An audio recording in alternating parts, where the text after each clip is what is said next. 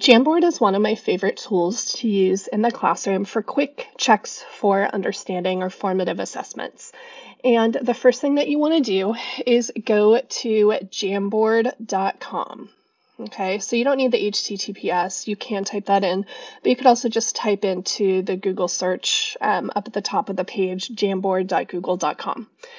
Then what you are going to do is create a new Jamboard. And so down at the bottom of your screen, down here, you are going to see this orange circle with a plus sign. That's going to allow you to create a new Jam. Now, Jamboard is a physical tool, like it's a monitor screen that you could use. They are really amazing. However, what's nice about Jamboard is you could use it on a Chromebook, the app itself. You could use it on a Chromebook, a Mac, a PC. If your students are on iPads or using a cell phone, either Android or iOS, you can download free Jamboard apps to use on those. It does not work on the internet. You need to have the app itself on a tablet or a phone. But what you're going to do when you're in here, you are going to notice that up at the top, there are different frames. And what the frames are is it's basically the equivalent of pages or slides in Google Slides. And so you could add more slides if you'd like. And then one other thing you can do is if you click on the three dots, you can duplicate slides, which is really nice. Now, on the menu here, you can choose to zoom in. You can change the background. So you can have graph paper or like grids. You could have ruled lines like on a piece of paper, or here's the different types of graph paper. And you can do different colors. So depending on what you're using, you have the ability to change up the background a little bit. You could also clear the frame, and this clears everything off of the frame. Now over on the left, you have a bunch of different tools.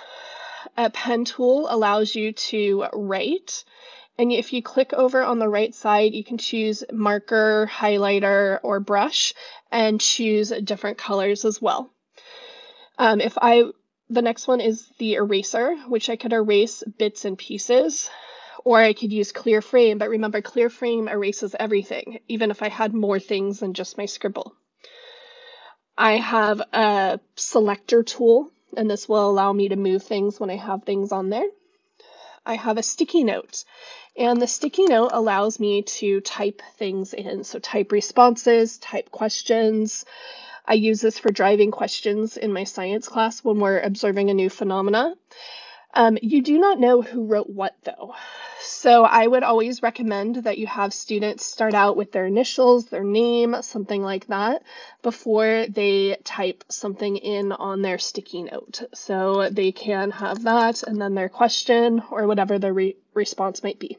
Students can change color, so you can have color codes for different types of questions you want them to ask, or it can have a clear background. I'm going to leave it as yellow and press save. Once I press save, it gives me the option automatically to have a second sticky note. And if I write my second sticky note, it puts it in a different spot. However, if you have multiple students all on here at the same time, generally what tends to happen is they all kind of start out in one spot. So I ask the students to move them around to different places. Now I also have the option to add images, and so you could upload images from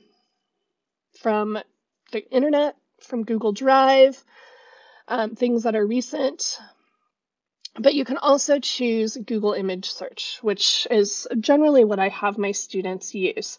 So I could have a picture, I type in just what I'm searching for, and I'll put this bird of paradise, which is kind of a fun bird, and you can resize it, you can duplicate, delete, and you can change the order to send things forward and backwards. Next is the shape tool, and the shape tool allows you to put different things. So here is a oval. If I want it to be a perfect circle, if I press shift at the same time I'm making it bigger, it keeps the dimensions. Actually, it's not working very well. doing that, but generally in Google Tools it allows you to keep dimensions, but it didn't seem to be working for me this time. To click on, to get different shapes, I click on the side and I can choose different types of shapes that I want to include. And then I could also add just text. And so I could add a title, I could put prompts, and different things that I might want my students to add, and I can change the color of that. So I can have a title. And then I have a laser tool. And this laser tool allows me to kind of, as I'm talking about things with students or showing them things, or as the students are presenting what they might have added, they can point things out, and then just to get people's eyes in the right spot. Now, you might use this as something that you want students, like as a four-corner activity, or you want students to put specific questions in specific spaces. What I like to do, I'm going to clear the frame, I like to give my students maybe a topic. So this could be instructions or a title that I have for my students. But then I might want things in particular spots. So I might want to have like squares where all the students put a specific type of thing, type of response in this box. And I can give this one a title as well. So I'm going to add a title box. And this could be like option 1. To move option 1, I'm going to click on this little arrow and just it allows me to drag it. I could also click up here to rotate if I need to. And then I might have a box with option 2. So I could duplicate this, move it over, and say option 2. Now, this doesn't allow you to save things, like lock them onto the screen like you could do in a Google slide. And students could actually move things around on this. There's a kind of a trick that you could use so that it prevents students from deleting things. They could always click clear frame and then you're kind of out of luck. But a trick so students don't move things is if you get like a shape, like a square, and you put that square and you make it so that it is clear.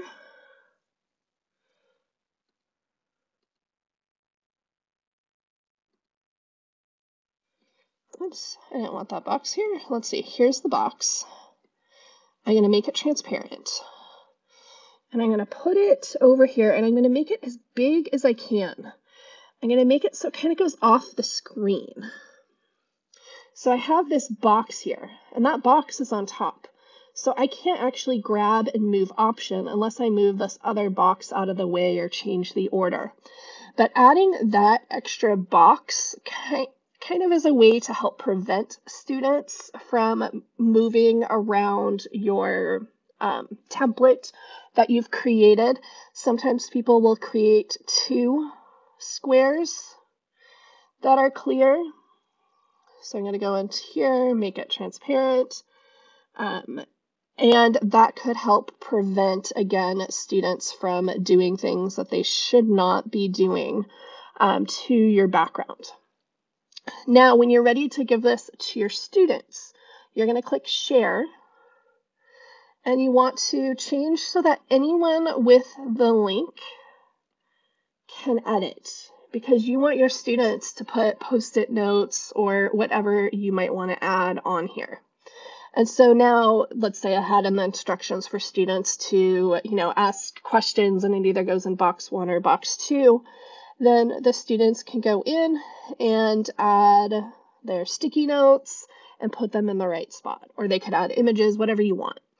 Now, if I want to create multiples of these, I can just go up to my bar up here and extend this, and I can duplicate it. And maybe I have 1 slide per team, and kids are in breakout rooms working on their team's, not page, not slide, their team's frame.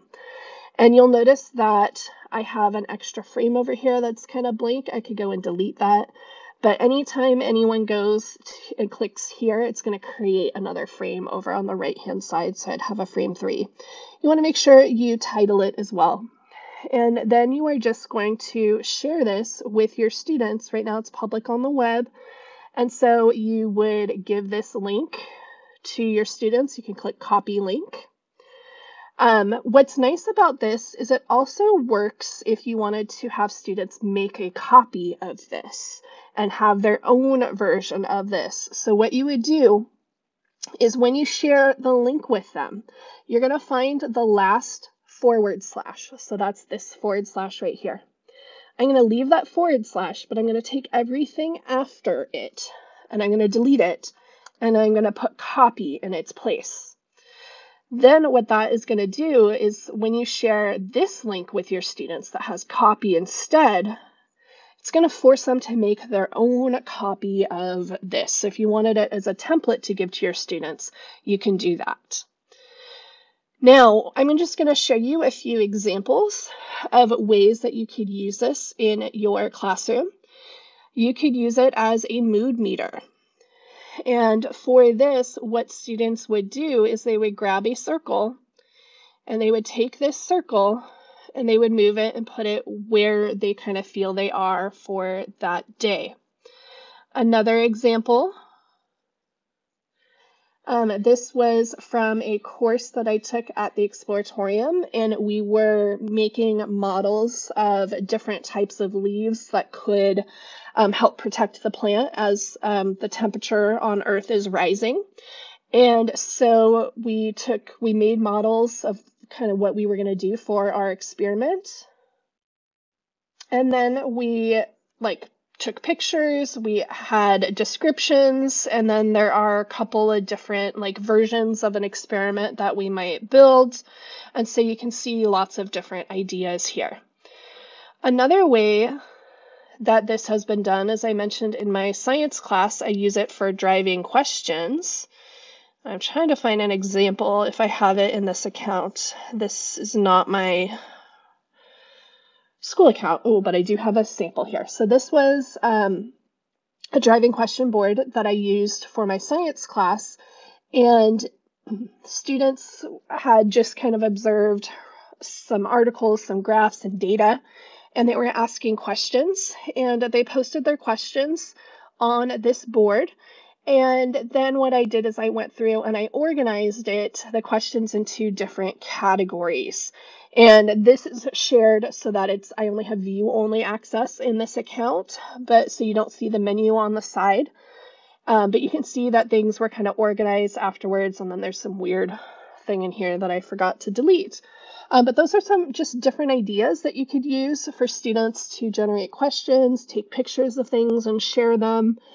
And it's just a really great way to get quick checks for understanding from all of your students. And it's a collaborative workspace where they can even draw on it.